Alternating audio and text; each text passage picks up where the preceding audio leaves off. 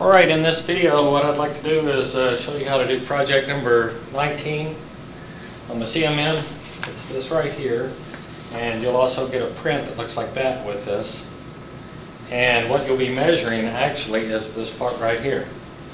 Okay, so we're going to set this part up. We want to find out where the origin's at. It looks like it is at the, we'll go off this corner right here, take all our measurements off of this front corner. So what we'll do, we'll set this part in the CMM, and we just need 3 pegs. So we'll set our part in just like that, and then we take a little piece of putty and we just stick on the end, and that just keeps it from moving on us. Okay, so what we want to do, we want to boot up our computer. If we can find out how to boot up the computer. And we'll be taking it home, right, and up.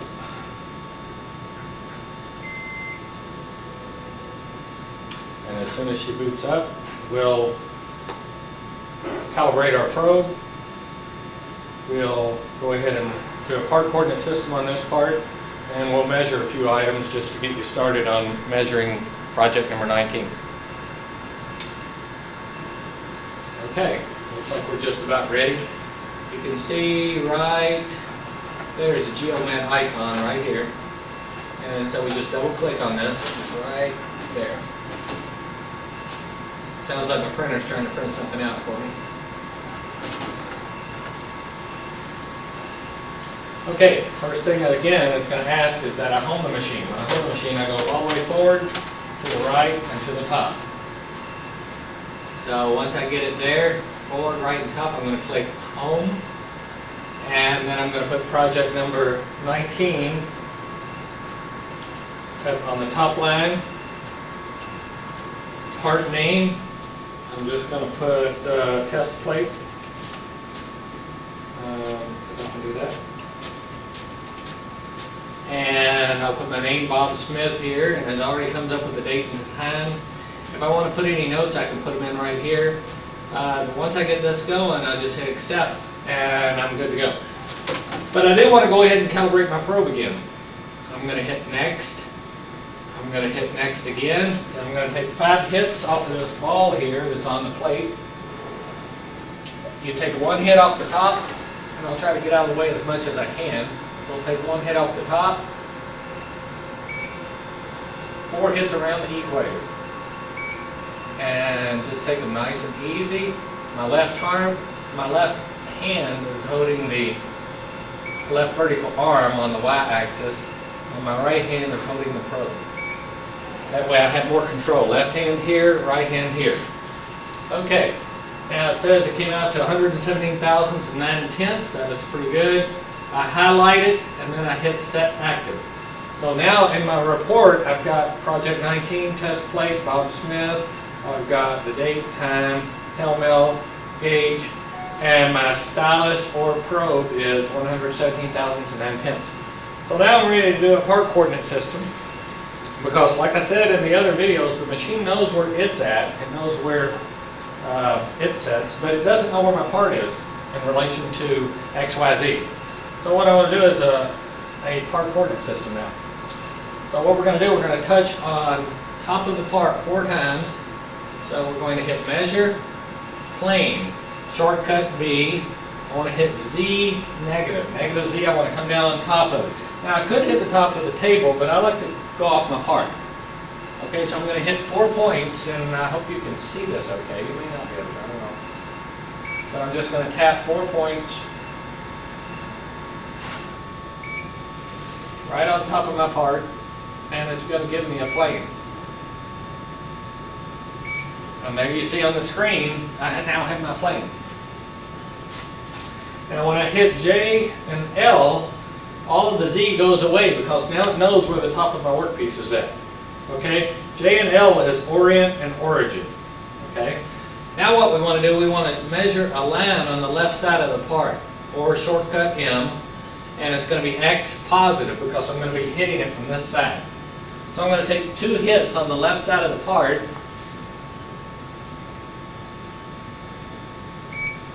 One there, one there. They don't have to be spaced quite as far, but I think the farther the better. Okay, now at this point I need to tell it what plane I'm working on. And as I'm looking down at the part, I see an X and a Y. So I'm working on the XY plane because I'm looking down at my part. Now it would be different if I were working on the side of the part with the probe going in this way, or on the other side of the part, or on the back of the part, or the face of the part. It would be different. But since I'm looking down on the part, what I see when I'm looking down is X and Y. Now I want to hit the line in origin, K and L. And you see that my X goes away. X origin is set. So the next thing I want to do is hit a point on the front, and that is going to be Y positive because I'm coming in from the front. And I do want to hit on this bottom step. 1 point. Right on the bottom step, right here. Okay? It's very important. Now all I'm going to do is hit L as origin. And now you can see on the screen that I have my X, Y, and Z set. Red is X, green is Y, blue is Z. So they're all set. And you can actually see the point where I hit, the line that I made, and the plane that I made. So once I did this, now I'm ready to start measuring features. And a feature is anything on the part, such as a slot, a hole, a groove, anything like that would be a feature. And I think I'm going to put a little more Play-Doh on it since I just moved it. But it's back in position against the pins. As long as I stay against the pins, I'm okay. It'll always locate in the same spot. Okay, so now we want to measure maybe the hole in the middle. And since I have a print, I know where that hole is supposed to be. That hole should be 4.450 from my origin on the Y, because my part's sitting in there like that.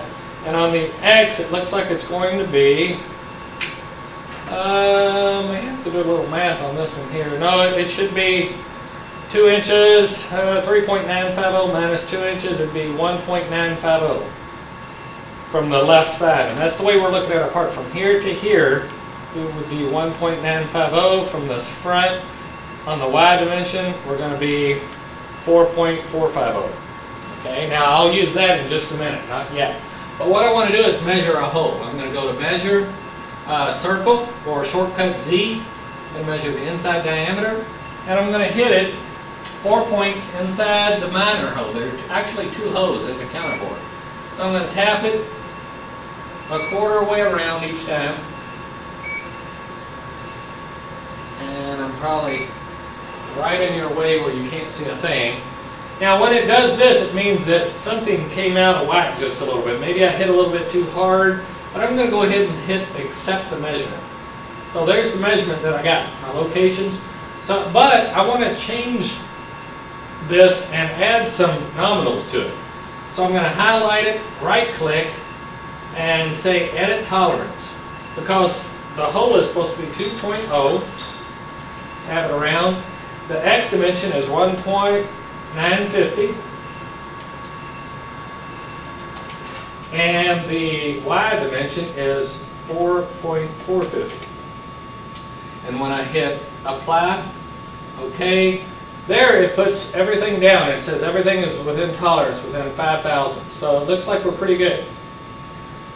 We were about 1,007 off on the Y, 4/10 off on the X. The hole was 2,001 off. But you notice on the screen, you can actually see what we're doing. There's the circle that we just measured. Now we're going to measure the bigger circle, and the location should be the same. Only thing different is the size of the circle. Okay? So we're going to go to measure circle, shortcut Z. We're going to hit on ID, inside diameter. So we're going to measure this larger circle in the middle. 1, 2, 3, and that first hit was pretty hard, so I don't know how it's going to hit these others. It looks okay. Okay, there's the 4 hits, and it looks good. Okay, so let's go ahead and put our dimensions in. Oops, let me highlight this. And we'll go to edit tolerance, and we want to put 2.500 in that first block, 1.950 in the second block. Third block is 4.450, just like the last one. hit apply, okay, and there are my nominals. Now what I could do, and what would probably be a good idea, is to change what this is called, okay? So I may call it something. I can enter a name for this. I can say the small hole in the center counterboard.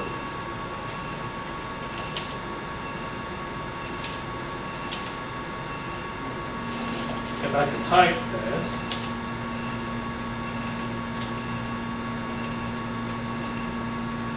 Small hole in the center counterboard. And when I hit that, okay, now you notice that first hole that I measured, now it says small hole in the center counterboard. That way I know what's what, because when I print out the report, some of these I'm not going to know where they're located at. So it's a good idea to describe what hole or a slot or cone that I may be measuring. The second one, I'm going to go to feature properties and call that one large hole. Large hole and center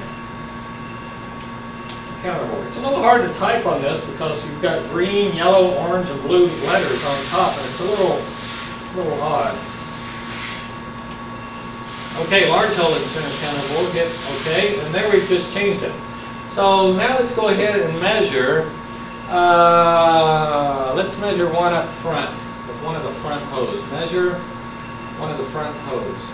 Or we could measure the cone, or, I don't know. Yeah, we'll measure one of the front hose. There's a circle, inside diameter. Now we're going to measure this front hole here, and I'm going to take 4 hits. 1, 2, 3, 4.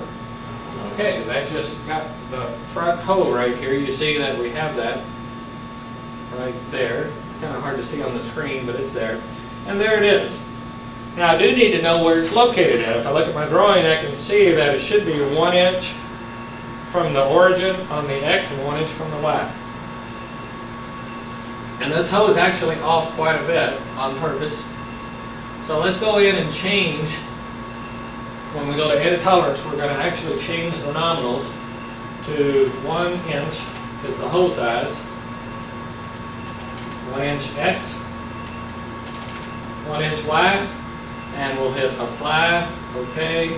And now we see that we're 70 thousandths off on the X, so that's not good if we were measuring a real part. But let's go ahead and tell what we're doing. So it's going to be the front left hole. So I like to describe these so that whoever looks at the report, they'll know exactly what I measured. So if I put in front left hole and hit OK, then I see on my report it says front left hole, 4 points. It gives me all of my location, the hole size, everything is plus or minus 5. I could change that if I needed to close in the tolerance to plus or minus 2 or 3. But I'll just leave it at plus or minus 5. Okay, now we probably want to get the thickness of the part and maybe the width of the part, the length of the part. All we have to do on that is construct another line or measure another line. We can go to measure. Ah, there you are. All right. Line right here on the right side. Okay, now what we're going to do is bring the probe down and touch on the right side of the part. And then we can get our width of the part just like this. And you see that we got a point. Okay. And it looks like we're going to be needing one more point, because we're measuring line. There we go. Now it wants to know what plane we're at. We're in X and Y. There we go, a 2D XY line. It gives me my width, and it looks like 3.9499. And if I look at the width of the part, it should be 3.950. So we're off about 1/10 of a thousandths on the width. So that's pretty accurate right there.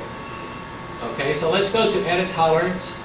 And on the X, we want 3.950. And we're not going to put anything here because basically what that's looking at it says AX/Y. It's looking at the angle. It should be 90 degrees from the face of the part. So I could put in 90 here if I wanted to. And we'll see what happens when we hit apply. Okay. And it looks like, wow, we're within 1/10 of a thousandth on the width of the part. So that works real well. Now, the machine knows what side I'm hitting on. You can see it and you can hear it. But if I hit on this side and the probe goes that way, it knows to take half of the probe compensated off of the measurement. So it knows how to do that. So we don't have to worry about compensating for anything. So let's change the name of this to width of part.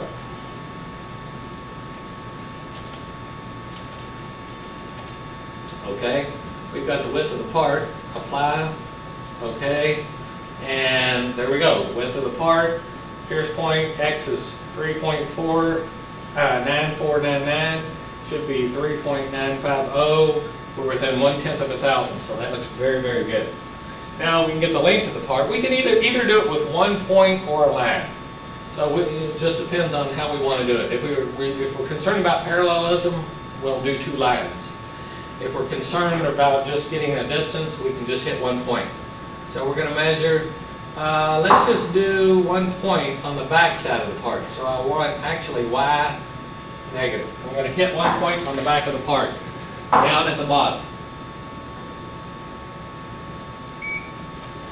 Okay. Now we got the Y point right here, and it says 9.001. The part should be 9 inches long. So we're about 1/1000 and 1/10 off. So that's how we can either measure width or length, a distance, either by a line or a point. It really depends if we're concerned about parallelism or we just want to point to a point. So on this one here, we'll go ahead and edit this one to edit tolerance, and we're going to put 9.0 in here. We'll hit apply, okay, and it says it's off 1/1000 and 1/10. We'll go ahead and change the name to length of part.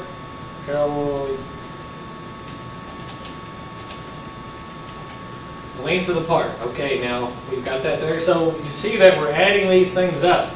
Now if we want to get the thickness of the part, all we have to do is touch the plate 1 time, and we'll see the distance between the plate and the top of the part, because our plane 0 is on the top of the part.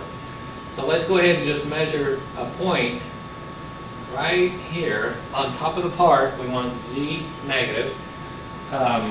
Actually, we're going to take a point off the plate next to it, and we're going to get the distance from the plate to the part. And it says it's 0.9534. Now, I don't have a negative sign because 0 is at the top of the part and I'm going down. Anytime we're going down, it's a negative number. Okay, so let's go in here and edit this, and let's see what it's supposed to be. It should be 950. We're 953 and 4/10. We're off about 3/1000 and 4/10. So we're going to go in here, edit tolerance, and we're going to put in 0.950. And since it's just a point, that's all I need to do. We're off 3/1000 and 4/10. I want to change the name, so I go to feature properties, and I'm going to say thickness of part.